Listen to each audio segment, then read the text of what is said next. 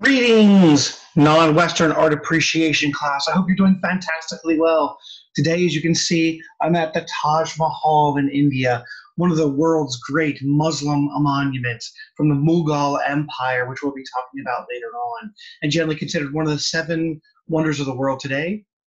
And really, the hallmark image that shows up in India, which is ironic because India is 91% Hindu, and yet they were taken over for particularly the northern half of India for a number of years, a couple hundred years, by the Mughal Empire, and established the greatest gift potentially to love ever that Shah Jahan made for his wife, Mumtaz Mahal. And that's where we get the name, the Taj Mahal. Today, we're going to be talking about Islam. And as you probably already know, and as what you've seen from your readings and various things that we've talked about already, is that Islam basically means submission to Allah's will. Why study Islam? Well, there's important reasons for us today as we go through within the process here. One is that Islam, with the idea of climate change, many millions and billions of Muslims live actually in the Middle East and in different parts of Asia that are undergoing rapid climatic change, where we do expect that the places where they currently live might not be inhabitable in 50 years if the projections are accurate in terms of how water resources, they're going to dry out and they're going to get hotter. That means those individuals are going to have to immigrate somewhere far, either north or south, most likely into Europe, where there is water supplies, where there are good, stable jobs, good, stable governments that show up. And this is a huge problem because people are very worried about the cultural bridge and the cultural divide that comes with Islam versus the West. So we actually see down here before in Islam versus democracy. India is already experiencing this where they're making pro or anti-Islam laws that basically have caused riots in our world's largest democracy, which is in India. And so this is a hotbed of topic. Brexit, with Britain leaving the European Economic Union, is also based upon the entire idea of Britain said we want to keep Britons for the Brits. They were specifically talking about immigrants, specifically Muslim immigrants coming from different parts of the world. Remember, we in the United States went over and with the entire coalition, we destabilized the entire region, whether you thought it was right or wrong, when we actually basically took out Saddam Hussein in Iraq. The entire system and kind of the checks and balances that were there, which was already unstable, became even more unstable. And so this climate change and immigration, we expect there's about 50 million more immigrants that will have to move from this area of the world. And where would they go, and what cultural conflicts may emerge, what racist conflicts may emerge coming out of this kind of capacity as well. As we still have a hydrocarbon-based fossil fuel economy, a lot of the world's oil is actually controlled in the Middle East, specifically by Muslim regimes. And so one of the things that shows up is as long as we have a fossil fuel-based economy, we're going to be funding countries that are Muslim within the process. And so funding those nations, particularly if there is a battle going on between Islam versus democracy, the question is there a battle going on? There is possibility, isn't it possible to have a Muslim democracy? That's what Indonesia and Pakistan are currently trying, or at least within the idea of a republic like the United States, where you have representative democracy. We always fear this idea of terrorism, and yet terrorism from the Muslim world is actually very rare. It happens, we cover it, so we don't want to deny that at all, but you are looking at a fraction of a percent. We are talking about a population, when we look at Islam, of about 1.6 billion people, 27 to 28% of the world's population, and they are growing. And think about the number of terrorist attacks you hear in a weekly basis. Maybe one, maybe two, out of 1.6 billion. It's about the same number of mass shootings that we hear about in the United States.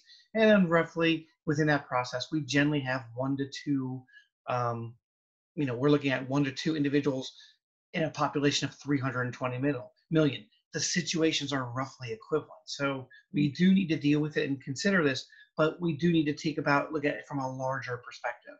In the United States, you are more likely to be killed by being struck by lightning than you are a foreign terrorist attack. It's very rare within the process. You're more likely to win the lottery than you are being killed by a terrorist attack. They have the second largest Islam itself with all the different nations. This is both Sunni and Shia. the second largest population on Earth at 1.6 billion, making up 27 to 28% of the world population. And that is also the second largest religion in the United States today. They passed Judaism a number of years ago.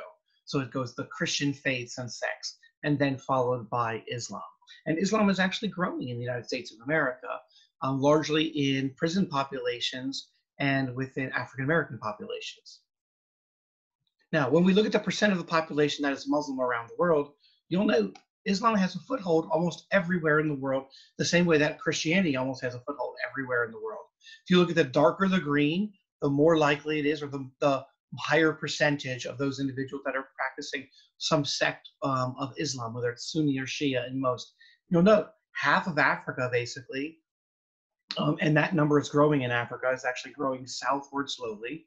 But here, even in the United States, you're looking at Islam making up roughly about 8%. We're nearing about 10% of the population as it grows. So that's something that we should actually think of. Canada's the same way, Mexico. So we do see Islam spreading all over the world. It's one of the world's great religions.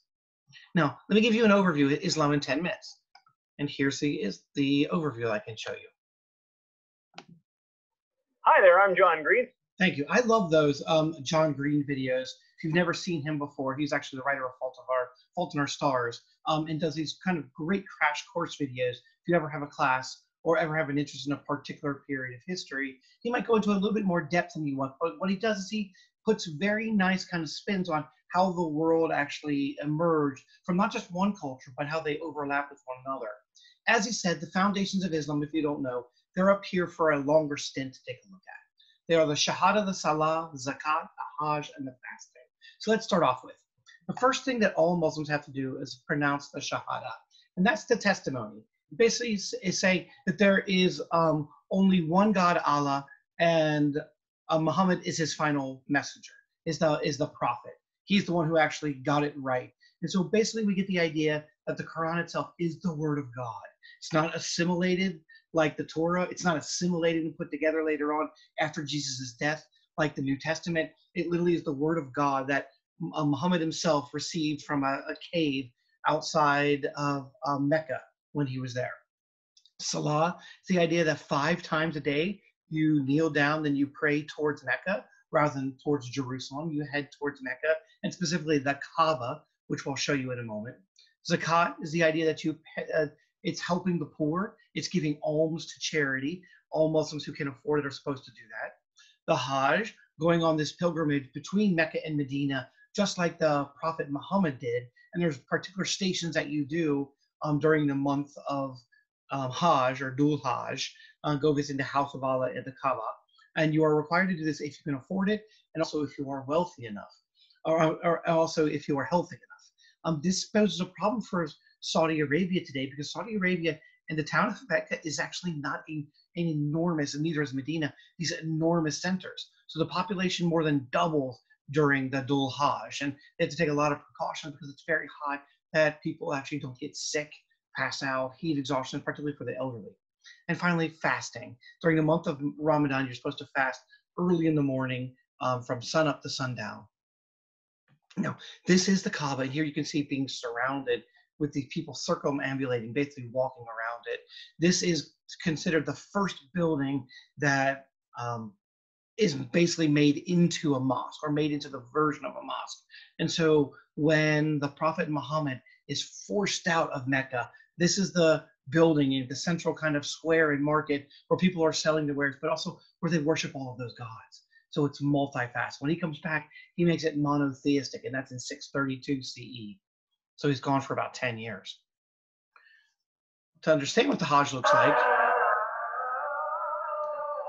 many Muslims say that the greatest experience in their life was actually doing the Hajj, because they never feel a sense of oneness with God and with others. Just look at just how everyone is in unison during the prayers.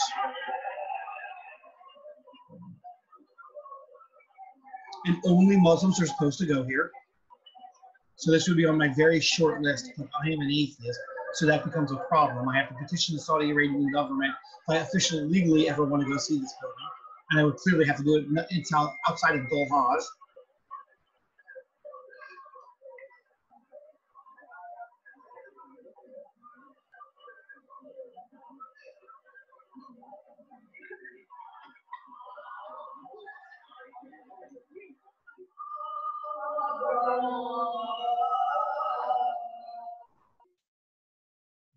So it really is a remarkable building. It was believed to be built by Abraham and Isaac. And so the individuals that actually formed the foundation of the Old Testament for Jewish and Christian is also the idea here. So there's a guide to the Hajj as well. So for Muslims, Hajj is the fifth and final pillar of Islam. And you will note, you start off in Mecca or Makkah in front of the Kaaba with the Grand Mosque. So this is where you begin. You circle the Kaaba 7 times, a holy number in Islam. Then you actually continue on and you walk to Mina. Generally, you stop and you pray at Mina, and you actually do some reading of the Quran, depending on how long you have to stop for. From here, you're going to do a giant loop that shows up. You're going to go to 3. Prayer from noon to dusk in the Arafat Valley. That's where the Prophet Muhammad preached his last sermon. And so there is actually a monument that you go and do. Then you come back to Muzdalif, and that's a pilgrim pick up the 49 rocks needed for the following day in Mina. You're going to use these 49 rocks then to throw out and kind of fight the devil off as you get back here. And then you continue on to Mecca. And again, you circle the Kaaba 7 more times, hoping to get close enough to touch a particular rock that I will show you that Muhammad himself is believed to place on the Kaaba. That was an asteroid. Now, because the Quran itself, 2 different spellings, Quran or Quran, basically that word means recitation. It is the most recited and most learned of any verses or of any book in world history. Muslims, and I should mention, the Quran is only correct if it is specifically in Arabic. And so if you read the Quran in English, technically it's only a translation of the Quran.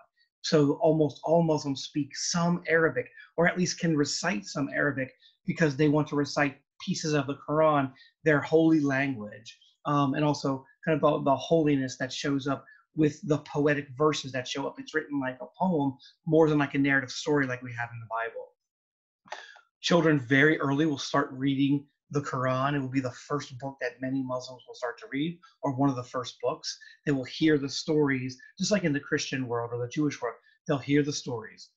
Before you actually touch your Quran, you're actually supposed to wash and clean yourself the same way as if you were going into a mosque, or in the Christian world going into a church or the temple in Jewish tradition.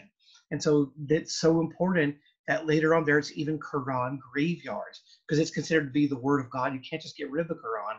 The Quran is generally wrapped in this beautiful piece of cloth to protect it, keep the dust off, while you're protecting the word of God. The opening surah, a chapter of the Quran, when we translate it over into English, looks like this. In the name of God, the compassionate, the merciful. Praise be to God, Lord of the universe, the compassionate, the merciful, sovereign of the day of judgment. You alone we worship, and to you alone we turn for help. Guide us to the straight path, the path of those whom you have favored, not of those who have incurred your wrath, nor of those who have gone astray. So it literally is about the idea of merciful. Note the sovereign day of judgment. It's very similar because it's part of the Abrahamic faith, along with Christianity and Judaism. It has many of the same tenets that show up. The major difference that shows up is that Muslims believe that the Jews got the message of God wrong because they started worshiping the icons like the bull. And so that's why we have so little iconic artwork or representational artwork, because that's one reason that the Jews got waylaid, at least according to the Muslim teachings. The Muslims believe that the Christians got it wrong, believing that Jesus himself is the son of the divine savior of all. And Muslims said that's not true. He's not really the aspect. It's not a son of God. It's not the savior. He literally is another prophet in a long line of prophets, because Jesus is a virgin birth even in the Quran. So he is a prophet and a special wisdom individual. The Golden Sermon, or the Great Sermon on the Mount, actually appears in a variation in the Quran. And they share the same stories. The stories are just interpreted differently. So for example, in the Quran, the Torah from the Jewish population, and the Bible from the Christian population, all of them have the story of Noah. All of them. Noah, the great wave, the 2x2 animals, they tell different stories. In the Jewish and the Christian form, it's about God being so angered with all the violence and wrath and sin that was going on. He sent down this beautiful waterfall to kind of wipe out the population so they can begin a non-sinful world again. Islam sees that part of it, but they also see the people that go on the boat. They are not all the family members of Noah or Nuh. They don't actually all get a spot on the raft or on the Great Ark. And that is because for Muslims, the only people that are your true family members are people that are a member of the community, that are people that are a member of the Ummah. So if your son decides to renounce Islam, he's no longer really a member. He's still your son biologically and all that, but he's no longer a member of the community. And so therefore the community trumps family within Islam. And we see that in a number of different surah or chapters. Surah is the word for chapter in the Quran. Now here's Muslim prayer explained. So the first step of the prayer is we raise our hands like this, and it's in a way pulling back the entire world and putting it behind us and entering into a new state. And we say Allahu Akbar, which means God is greater than all of this world and what's in it. And in those 5 to 10 minutes of prayer, we try to focus as much as we can just on God. And it's hard, but it's a practice we do 5 times a day. And so the steps of the prayer are as follows. The first step is standing up. And in this state, our mind is above our heart. And this symbolizes the first step of the journey for a seeker of the truth. The first step is it's all intellectual, learning the steps, how to purify oneself, how to pray. They learn the intellectual steps. The second step of the prayer is when we enter into the state of ruku, which is the bowing state. And in the state of ruku, in the bowing state, you will see my mind and my heart are aligned. And this state is we call the state of faith. And it's the second stage of the seeker. They enter into this state once they've learned the practice, and it's transferred from their mind to their heart. The final step is the sujood, the prostration, where we place our face below our mind, below our heart.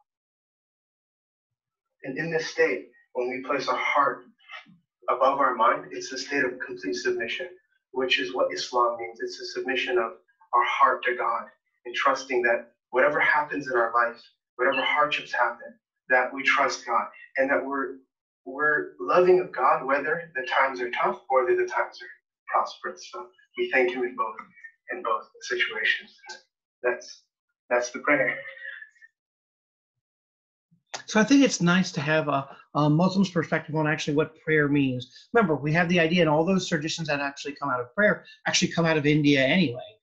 Coming out of the Bhagavad Gita, one of the teachings that deals with the idea of prayer and meditation and really paying attention to God and centering your mind. That is actually a Hindu religious tradition then that these other religious traditions, Christian, Islam, Judaism, that they're all going to use, particularly in the monotheistic religion. Now, women in early religion, we often talk about gender equality and gender mismatch, and specifically talk about that within Islam specifically. But if we actually look and make some of the challenges, we'll see that this is actually pan kind of human cultures, pan monotheism. So in the Quran, a couple things that show up. One it says from chapter and surah, men are in charge of women, comma, because Allah hath made the one of them to protect the other, because they spend of their property in the support of women. Men are supposed to take care of women. Now, we can argue this sexist in the modern day world. I will tell you in 632 CE, this is a watershed moment forward in terms of men taking care of women and being required by God in order to be good, healthy subjects.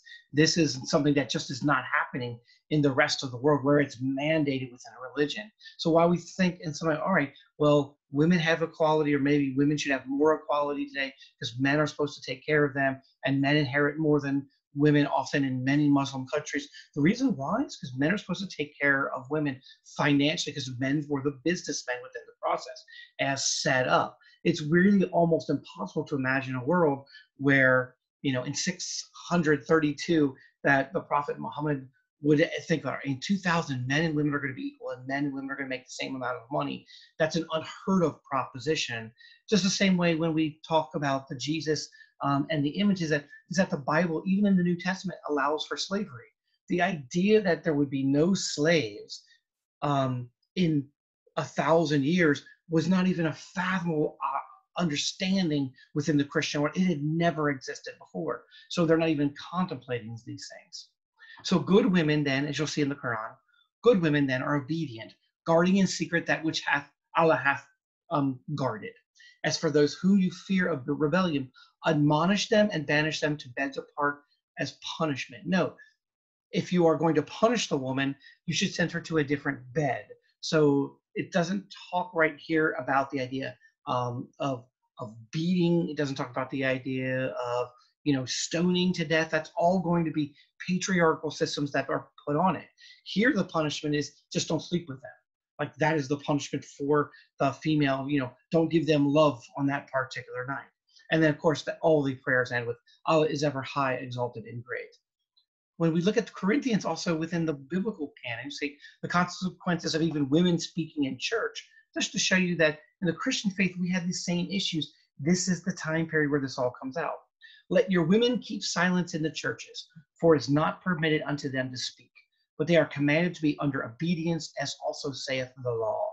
And if they will learn anything, let them ask their husbands at home, for it is a shame for women to speak in the church. And it's one of the reasons why most Roman Catholic churches do not allow women priests today, female priests. They can be nuns, but they're not supposed to be the speakers that are actually within the church, particularly in ideas of the interpretation of the law. So this is something we've got to consider when we look at it. So we've got to separate as much as we can Islam from the patriarchal system and know the two come together in almost any culture. Just like it's hard to separate Christianity from the patriarchal system we have in the United States. And we are trying to work on it with separation of church and state, but we've still run into some problems as well. Now, as we look at these different things, the real question here is that do women choose to wear these in terms of socialization and what they believe, or are they forced to wear it? And that really becomes the difference. And so we have the niqab, the hijab, you can see the difference here, the burqa. This is really what the Taliban forced Afghani women to wear when they were not allowed to go to school, and they really would have to cover everything up. The chador, and the dupatta. And so it kind of depends on how women want to cover themselves as they go out in public. Now, the world of hijab, and here's really the right question to ask. When we talk about female rights, when is it required and when is it strongly admonished within the process that women really don't have a choice on how to wear, where to wear? From a Western perspective, that really should be our issue much more than all women. It's definitely not all women. It's not even most women. But there is a world of hijab. There are laws and legal restrictions, with the red ones, on what women can wear in particular areas. And note, what is interesting is that some of them are European nations as well.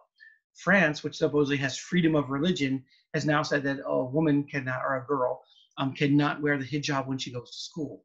The United States, we would never make this law, right? That is anti-separation of church and state, but Germany has actually made the same law. So we have individuals that are on some level anti-Islam, even within countries that we would say are openness within the Western world to this freedom of religion, this freedom of expression. So we got to be careful when we actually lump them all together. So these are legal restrictions that show up. If it's mandatory, it's obliged by law. Note the dark green. That's Saudi Arabia in particular, the two largest ones, and the other one is Iran. There are requirements that women have to wear a particular dress, otherwise be arrested and pay fines. In some cases, it's a jail sentence. And then where it's prevalent, which is really kind of forced within a group, but not necessarily required, but you would literally stand out. And so we see Afghanistan here, where the Taliban was able to take hold about 20 years ago, all the way across from North Africa. And that's what we're looking at. Those are the nations that we should be looking at as a human rights abuse if women really don't have the option of practicing what they want. Now, there are women, and so there's an Iranian exile artist, and her name is Shireen Neshat. She lived from 1957. She's still alive today. But she basically says this. She says, the West assumes that Muslim women are passively accepting male patriarchy. And she said nothing could be further from the truth. Just because we don't see it, it's not really part of the story and the narrative we're used to, right? We're used to promoting the idea of patriarchy within the process. So there's plenty of women that are pushing the bounds and that are challenging it. Now, they are arrested, they are harassed, like many people who push the bounds. I mean, look at Dr. Martin Luther King during our civil rights movement. Look at the leaders of the Stonewall riots or the Stonewall, depending on which side you're on, the Stonewall riots for the LGBTQ community in New York City in the late 1960s, 1970s. Those individuals were arrested for indecency, and yet they were still pushing the boundary because they were right. It was the just cause. And that's what many women in the Muslim world are doing today. One so much, this is an Arab American female photographer, note that shows nudity, which is almost unheard of in most parts of the Muslim world. She challenges the stereotypical image of Muslim women of being, by looking at North African facial tattoos, rather than showing with all the burqa, they're showing, look at all the different options that are out there depending upon where you are in the Muslim world. Silent sirens, women literally performing these kind of dances that show up, and then women trying to challenge the idea of women at a harem that we see, that it really is a willingly, not a forced kind of choice that shows up. Now, this image I am always controversial and always wary of putting up, because without me being there in person, I want to make sure that we get this right. So the controversy here is that this is fake news. Islam in the Western mass media and terrorism. So here's what the mass media often talks about in terms of 3 types of jihad. They are not the accurate types of jihad that I'll show you in a moment. But I want to give you an idea so you have an idea how we challenge this. One is that there's a religious jihad, which is kill non-Muslims like Christians, Hindus, Jews, and Buddhists, behead those who can't recite the Quran, stone pelting on the army, bomb blasts, population jihad, kill the educated and rich Muslims, also have 8 to 10 children, and the intellectual jihad, pretend you're the secular play victim, talk unity, blame Israel and the United States. Note, this is jihad for dummies by Obama. Like, this is a racist image that shows up that's often used in popular media, particularly more conservative ones. If you look at it, there are jihads. And so we need to talk about what the truth behind a jihad really is. So jihad for educated Americans or citizens, and I am a consultant to the United Nations, we deal with this within the process. 2 types of jihad that there are, referred to as the 6th pillar of Islam sometimes. There is an eternal religious jihad, and there's an external military jihad.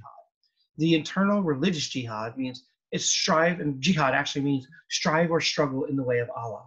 And so an internal jihad is this. It's when you're striving to lead a good Muslim life, praying and fasting regularly, being an attentive spouse and parent, or working hard to spread the message of Islam.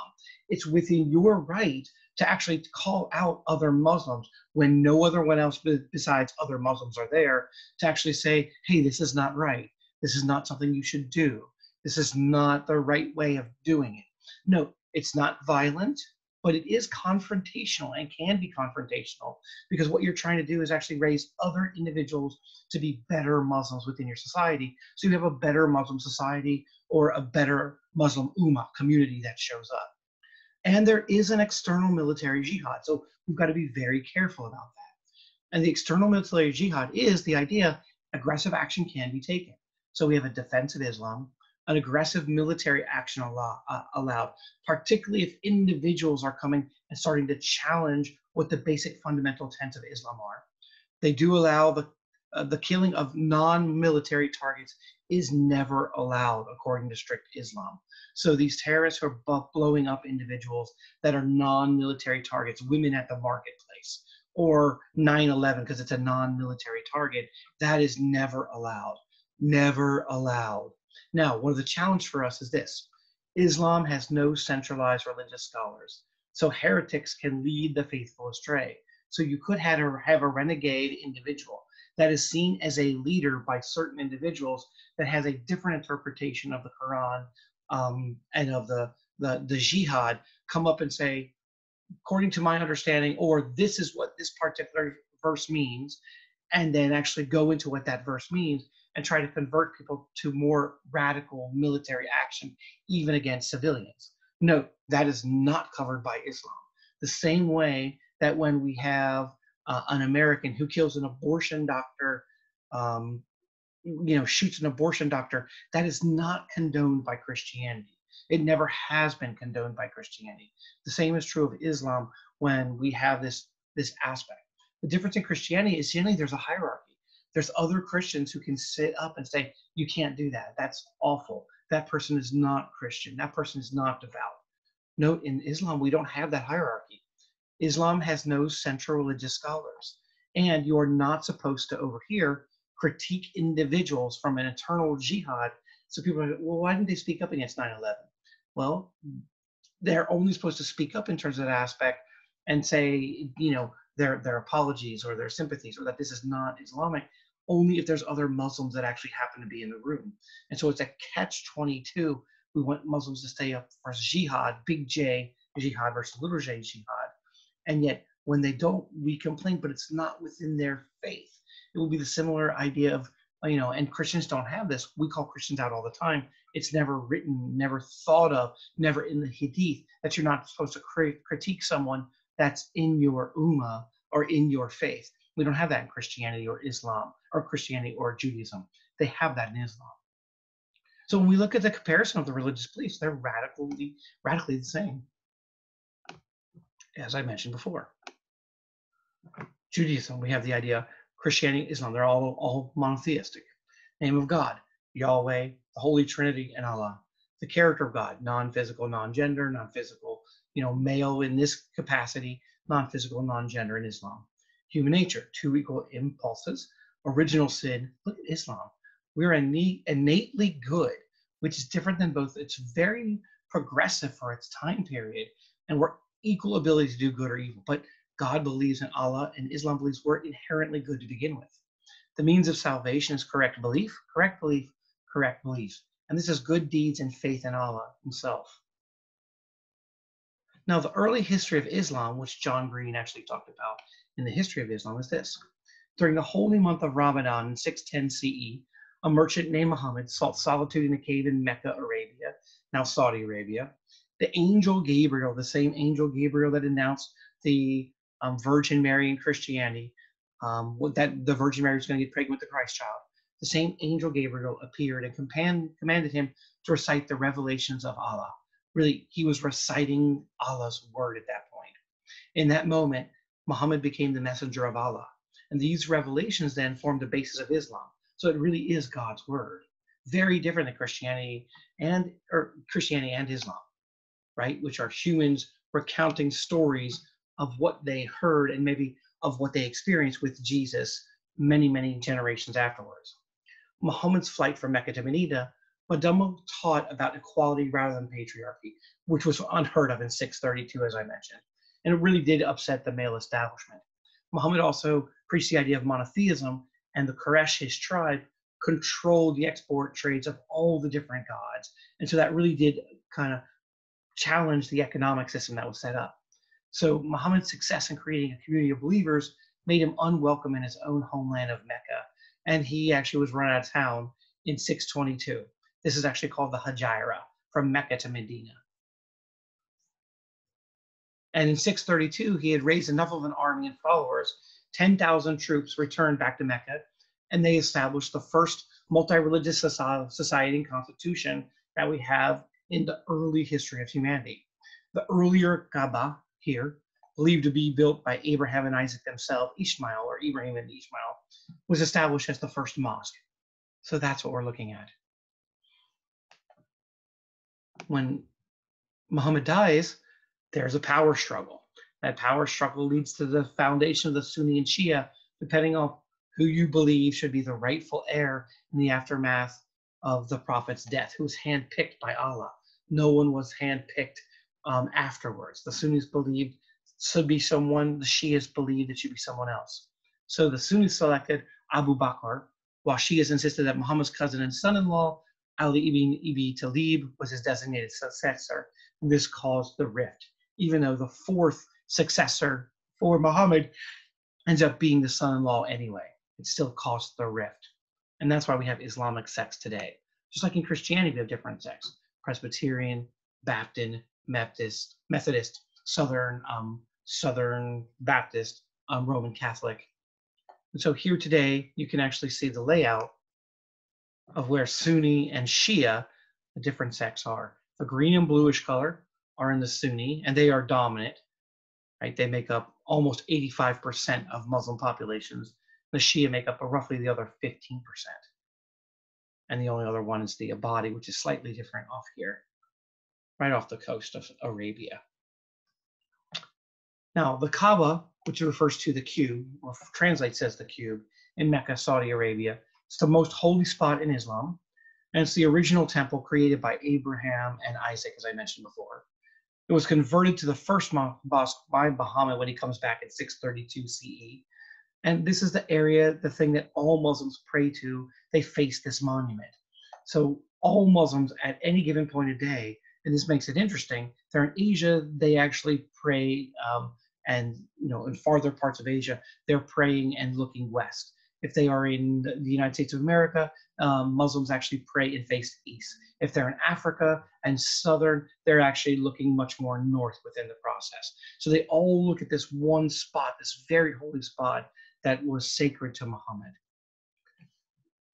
Now, every year, right before the Hajj, the lovely Kaaba, which you can actually see here, it's a stone and brick building. It actually has a kiswa, a drape, that actually gets changed, and they will periodically change the color. On the outside is the Bismillah, and that is the idea and the writings from the Quran itself, particularly the opening of the Quran, the first surah. Inside the Kaaba, then you can actually see from this cutaway, this is the original inside of the Kaaba. It hasn't been updated that much, and it really held multiple different images, and also has got a basin for water for purification rituals.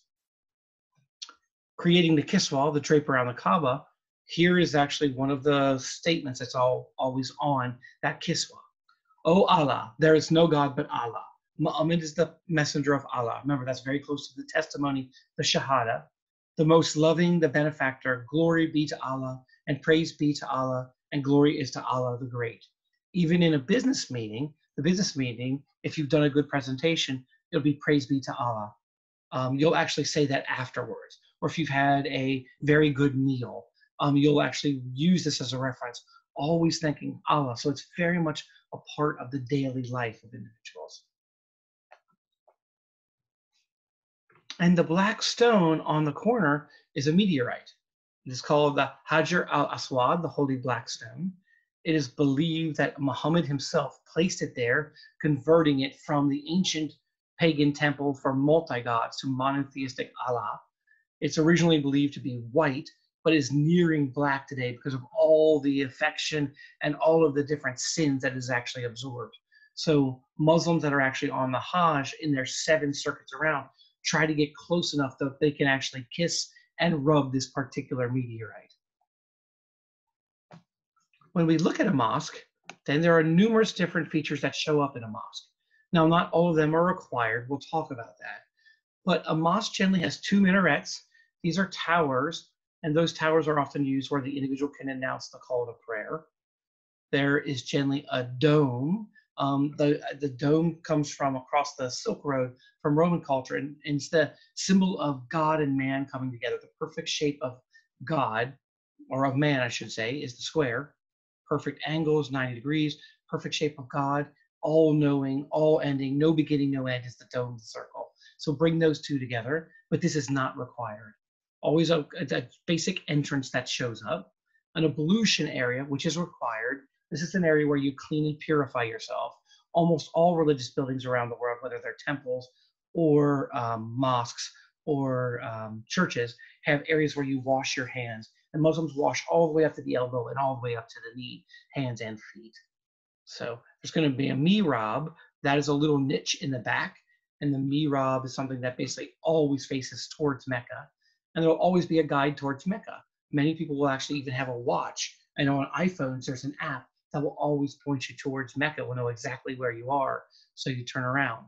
There's generally a Qibla wall in the back, and that actually, the Qibla faces Mecca direction, and the mihrab is the little niche inside of that Qibla wall.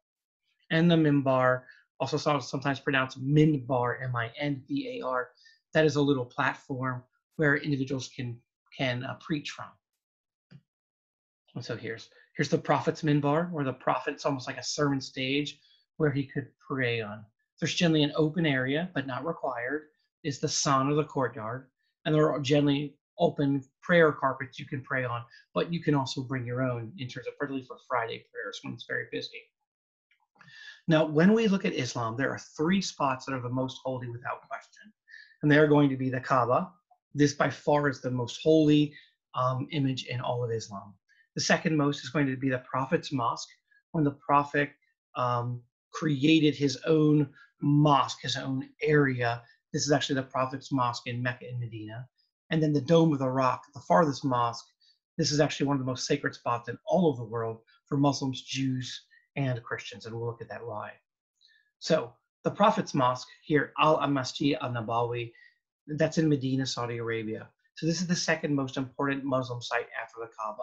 And that is because when the Prophet Muhammad left for his Hijrah, was forced out in 622, he had to have a place to go. And so him and his followers, mostly his family members, settled in Medina. And this is where we started to preach the idea of monotheism and that he had received the word of God, the recitation of the Quran. And 10 years later, he had a population that was supporting him about 10,000. That slowly has become the second most powerful mosque, known for its green dome over the burial site of the Prophet Muhammad himself. So here's the inside. It's absolutely gorgeous, laid out. You can see the prayer rugs all the way through. Beautiful arches, get beautiful light and domes within it. The large sawn, because it's so hot in this area, is decorated with these beautiful prayer hall. So kind of modern technology to make actually the experience much more pleasant and palatable. So rather than concentrate on the heat, you can really concentrate much more on God and his messenger, the prophet. The original shape and the original reconstruction of the prophet's mosque, this is what we thought it looked like. Here's today. Here's what it looked like when in 622 to 632, much smaller, but it's become such a pilgrimage site for the spots, just like larger Roman Catholic churches that have pilgrimage relics, that thousands and millions of people go here, specifically during the Hajj. And so here is the tomb of the prophet himself. And they believe they have 3 hairs from the beard of the prophet, and they have other artifacts from the actual prophet's own body that you can go and be amazed by if you're a Muslim, that you are that close to the history of your religion. Now, elements of Islamic style architecture that develop from the Prophet's mosque that show up all over the world, even though they are not required, but generally used because they're paying homage to what we have here, that Prophet's mosque himself. You're going to have minarets or towers to call for prayer. And so oftentimes you have minarets large scale so you can actually announce it through the entire city. There's a mihrab prayer niche indicating Mecca. This is required. You're going to have decorative calligraphy without haram. Haram means forbidden images. And so it's really going to be about calligraphy. Remember, the Muslims believe that the Jews made a mistake when they started worshiping the golden calf. So they try to have an iconic artwork that I'll show you in a minute. They often have bright colors, but not required, really to stimulate the senses, right? Because that's a more pleasant way of prayer and getting you activated towards the energy of God. There's generally a 4 Iwan plan, basically 4 different block areas, so that show up here. The use of geometric and repetitive shapes called arabesques, which are going to show up all over the place, and center fountains, generally for ablutions. The most important, or the third most important and the most expensive piece of land on earth is actually this piece, and this is Temple Mount in Jerusalem, in Israel. And that is because underneath this dome and the surrounding area, which is raised off in Jerusalem itself, is the sacred spot for about 60%, maybe even 70% of the world's population. Because this spot is sacred to Muslims, making up 28% of the world's population, Jews making up a fraction of a percent of the population today, and Christians making up 33% world population. So basically they believe in this little spot here, those 3 religions, that this is Golgotha. This is the Adam and Eve burial site that actually is supposed to be somewhere around here. This is the Dome of the Rock Church. That is the Abrahamic Faith's rock. So that is where Abraham is basically willing to sacrifice his son Isaac, or Ibrahim and Ishmael in the Muslim tradition. And they believe the rock is actually underneath this dome right here that I'll show you in a moment. Al-Aqsa Mosque, the farthest mosque from Muhammad's night journey, is right here next to it, on the same, literally hundreds of feet from one another. The Christian Via Dolorosa, the Trail of Sorrows, supposedly where Christ carried his own cross to his crucifixion, is right behind here. And the Jewish Wailing Wall is right over here, where the former Ark of the Covenant of the temple, the Great Temple, is, all on one spot within 1 square mile. Very controversial piece of land. And here it is on the outside. You'll note this today, even though it started off as a Christian church, later on during the Crusades, the Christians lost it. And so Muslims took over and actually added Muslim calligraphy from the Quran itself right on the decoration on the outside. So on the Dome of the Rock, if you go inside, you note it's a whole hollow area except for right here, and that is the actual rock that they believe that Abraham was going to sacrifice his son Isaac right here on Temple Mount. Here's the beautiful calligraphy on the outside of it. Beautiful decoration. Note you can have gorgeous decoration without having images, and that's what Muslim calligraphy is supposed to show. Now, Al-Aqsa, or also called the furthest most Temple Mount on Jerusalem, this is the site of Muhammad's night journey. If you don't know, Muhammad rides a horse, the horse is named Buraq, to visit Allah and negotiate the number of prayers. Initially, Allah thought that everyone should pray to him, all Muslims should pray to him 500 times a day. And of course, that would not give you enough time to do anything else if you're constantly praying. And so Muhammad himself, and note with the blank face here, because aniconic, we don't want you to worship him, actually flew up and basically negotiated with Allah that the people should only have time to pray for 5 times a day, and that would be sufficient. So the aniconic features of Muhammad's face. So it's narrated that Aisha, the wife of the Prophet, here's what she says. I bought a cushion having on it pictures of animals. When Allah's apostle saw it, he stood at the door and did not enter. I noticed a sign of disapproval on his face that said, so this is from the Hadith, "Oh, Allah's apostle, I repent to Allah and his apostle. What sin have I committed?" She's not sure.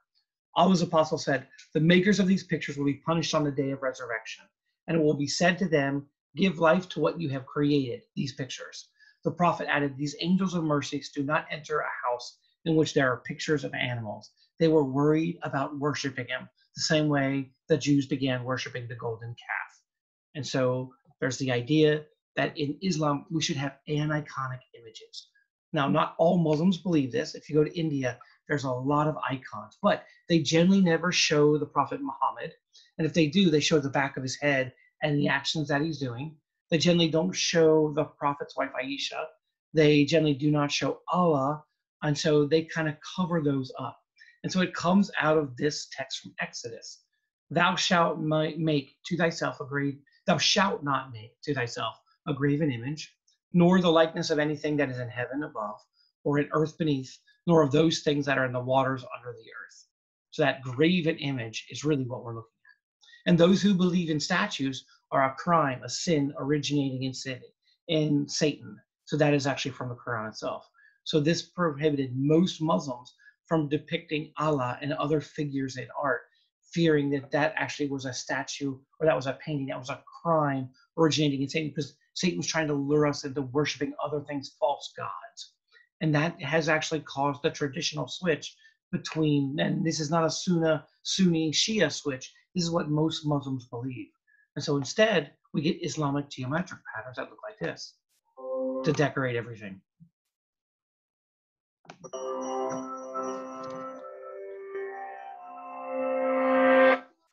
In Islamic culture, geometry is everywhere. You can find it in mosques, madrasas, palaces, and private homes. This tradition began in the 8th century CE, during the early history of Islam, when craftsmen took pre-existing motifs from Roman and Persian cultures and developed them into new forms of visual expression. This period of history was a golden age of Islamic culture, during which many achievements of previous civilizations were preserved and further developed, resulting in fundamental advancements in scientific study and mathematics. Accompanying this was an increasingly sophisticated use of abstraction and complex geometry in Islamic art, from intricate floral motifs adorning carpets and textiles to patterns of tile work that seemed to repeat infinitely, inspiring wonder and contemplation of eternal order. Despite the remarkable complexity of these designs, they can be created with just a compass to draw circles and a ruler to make lines within them. And from these simple tools emerges a kaleidoscopic multiplicity of patterns. So how does that work? Well, everything starts with a circle. The first major decision is, how will you divide it up? Most patterns split the circle into 4, 5, or 6 equal sections, and each division gives rise to distinctive patterns. There's an easy way to determine whether any pattern is based on 4-fold, 5-fold, or 6-fold symmetry. Most contain stars surrounded by petal shapes. Counting the number of rays on a starburst, or the number of petals around it, tells us what category the pattern falls into. A star with 6 rays, or surrounded by 6 petals, belongs in the 6-fold category. One with 8 petals is part of the 4-fold category, and so on. There's another secret ingredient in these designs, an underlying grid. Invisible but essential to every pattern, the grid helps determine the scale of the composition before work begins, keeps the pattern accurate, and facilitates the invention of incredible new patterns. Let's look at an example of how these elements come together. We'll start with a circle within a square and divide it into 8 equal parts. We can then draw a pair of crisscrossing lines and overlay them with another 2. These lines are called construction lines, and by choosing a set of their segments, we'll form the basis of our repeating pattern. Many different designs are possible from the same construction lines, just by picking different segments. And the full pattern finally emerges when we create a grid with many repetitions of this one tile, in a process called tessellation. By choosing a different set of construction lines, we might have created this pattern, or this one. The possibilities are virtually endless. We can follow the same steps to create 6-fold patterns. By drawing construction lines over a circle divided into 6 parts, and then tessellating it, we can make something like this. Here's another 6-fold pattern that has appeared across the centuries and all over the Islamic world, including Marrakesh, Agra, Konya, and the Alhambra. 4-fold patterns fit in a square grid, and 6-fold patterns in a hexagonal grid. 5-fold patterns, however, are more challenging to tessellate because pentagons don't neatly fill a surface. So instead of just creating a pattern in a pentagon, other shapes have to be added to make something that is repeatable, resulting in patterns that may seem confoundingly complex, but are still relatively simple to create. Also, tessellation is not constrained to simple geometric shapes, as M.C. Escher's work demonstrates. And while the Islamic geometric design tradition doesn't tend to employ elements like fish and faces, it does sometimes make use of multiple shapes to craft complex patterns. This more than 1,000-year-old tradition has wielded basic geometry to produce works that are intricate, decorative, and pleasing to the eye. And these craftsmen prove just how much is possible with some artistic intuition, creativity, dedication, and a great compass and ruler.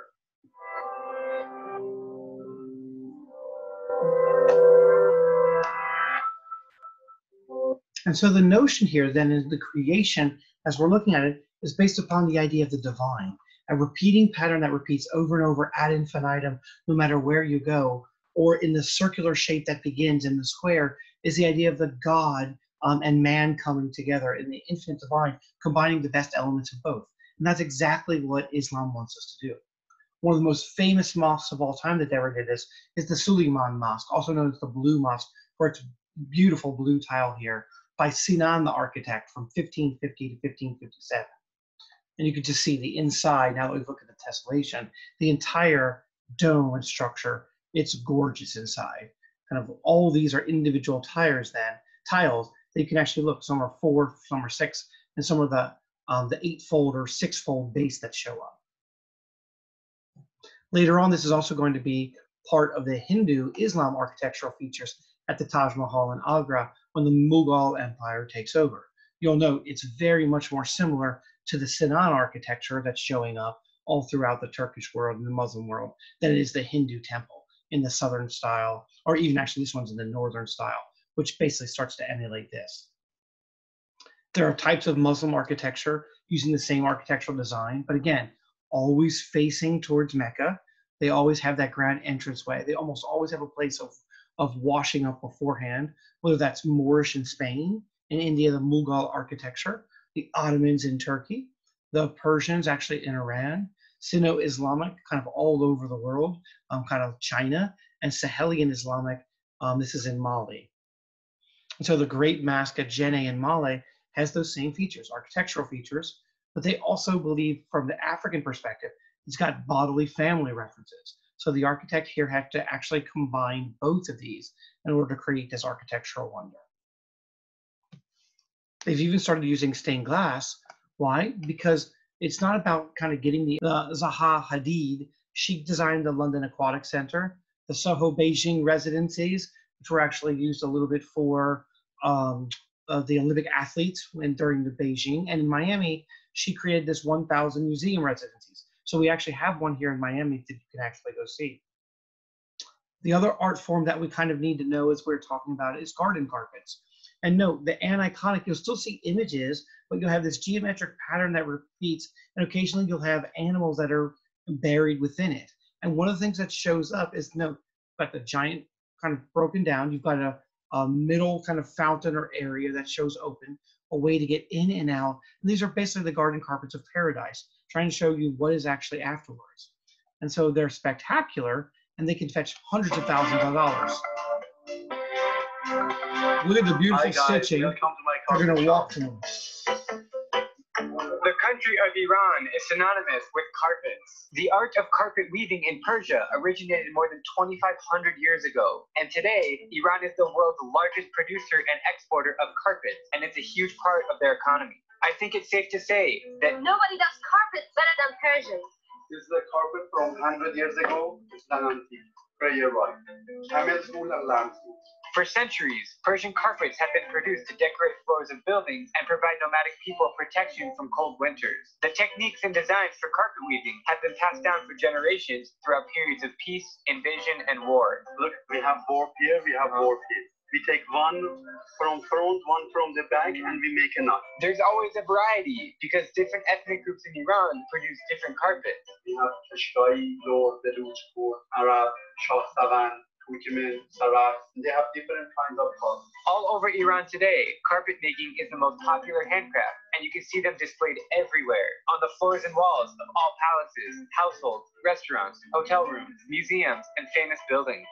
In Esfahan, where we are today, Persian carpets have been woven since the 16th century and are famous for their elaborate colors, distinct patterns, and artistic design. We headed into a famous carpet store called Iran Pazirik to learn about some of the best Persian rugs from a master named Majid. For many Persians, not only Majid, it is clear that carpet is their most treasured and valued possession. And speaking of value, these rugs are not cheap.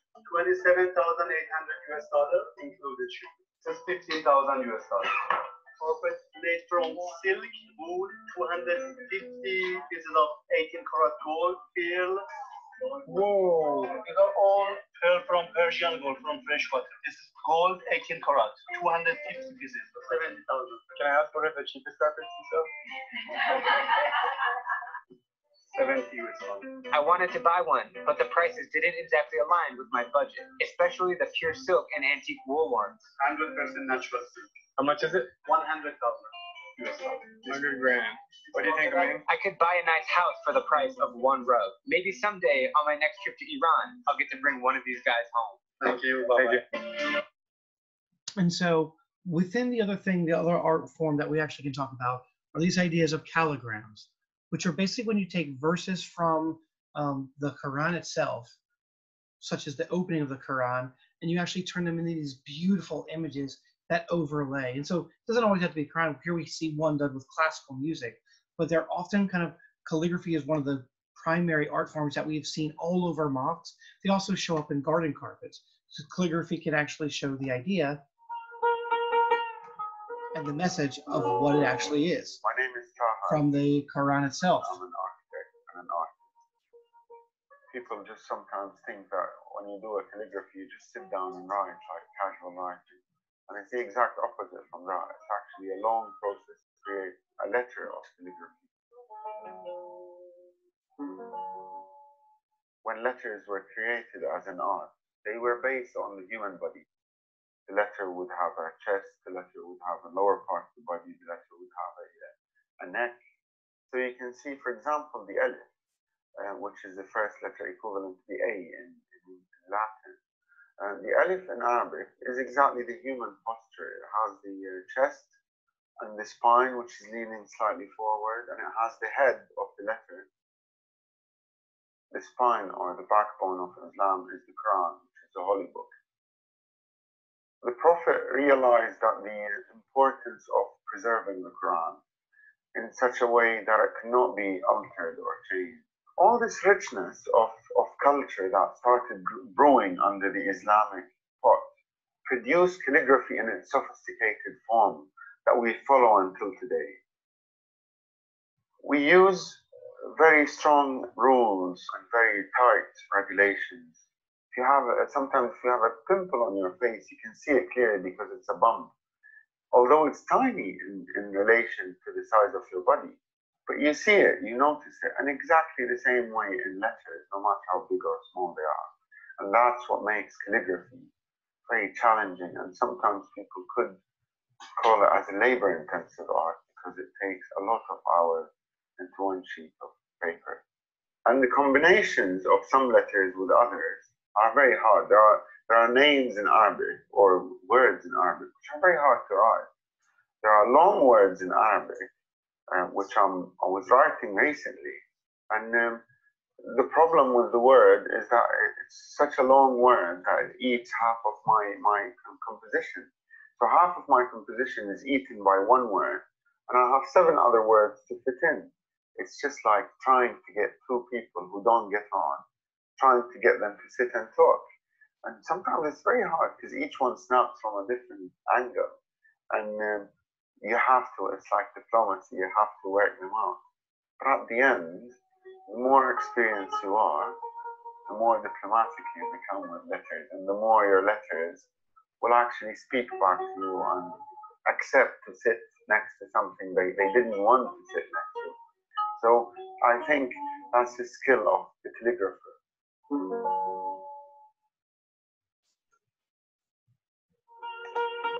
And Muslim calligraphy is actually one of the high points. And so 3 of the most important Muslim artworks, as we've actually talked about, are calligraphy, mosque architecture, and garden carpets, particularly when they actually demonstrate the Bismillah, the opening of the Quran, God the most beneficent, the most merciful, which is what both of these individuals say. We also see that on the outside of most mosques as well.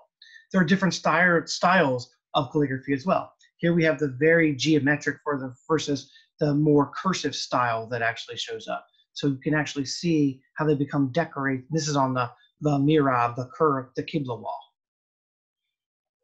All right, in the modern day world then, one of the things that, as we talked about at the very beginning, why do we need to know this, modern problems, Islam is facing a couple of different things. One, poverty in Islam.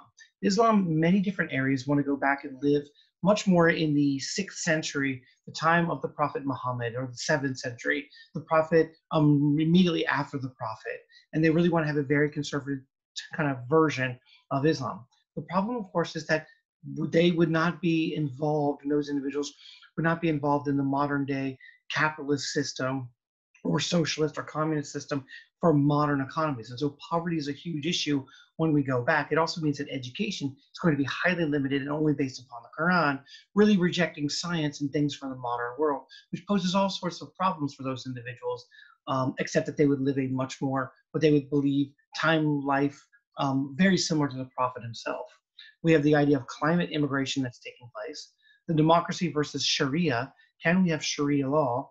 Now, remember, Sharia is the law of the Prophet and of the Hadith, but there are different Sharia laws depending upon where you live and how you want to interpret those laws.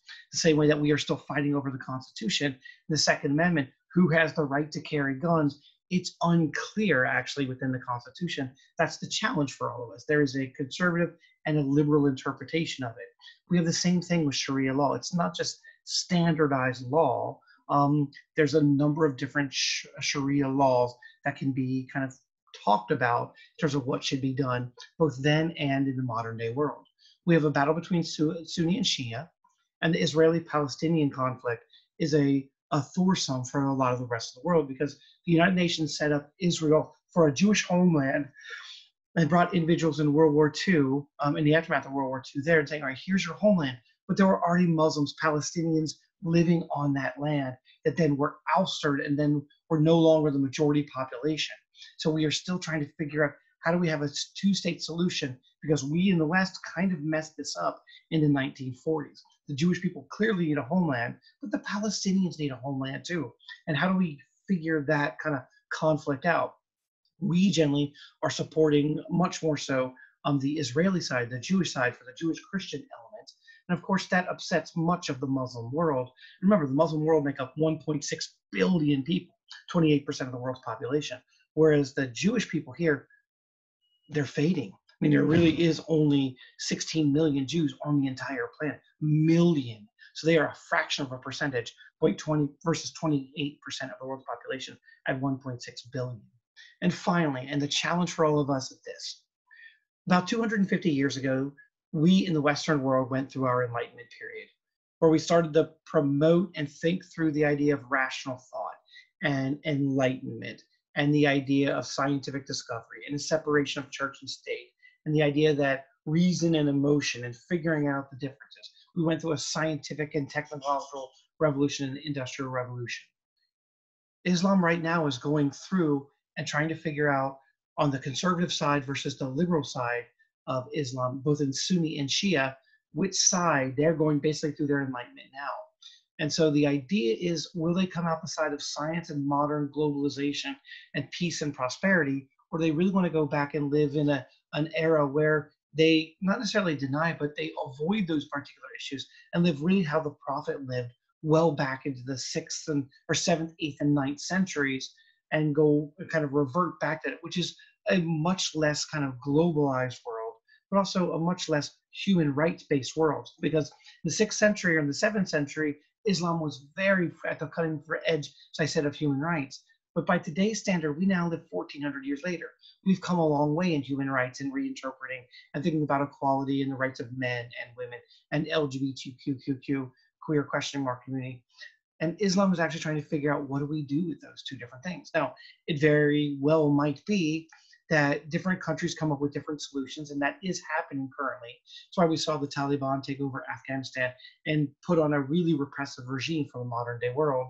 We see the same thing in Iran, actually, that's slowly happening, even after they had a democracy in the 1950s, which has kind of faltered.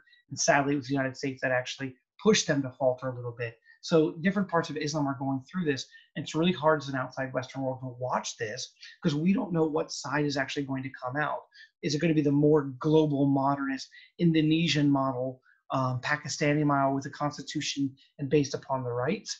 Or is it going to be more the Taliban model, depending upon where we are looking at in different parts of the Muslim world? And that's not for us to decide. We kind of have to hang on, because Islam's probably in for a bumpy road. The Enlightenment was a bumpy period. I mean, it's also known as the period of revolutions in the Western world, the French Revolution, the American Revolution. People were really fighting for their rights because they didn't think they were getting. Islam might be at the beginning of that now. That started really in the aftermath of kind of the Arab Revolution, the Arab Spring, which was not that many years ago. Thank you very much and have a lovely day. Bye.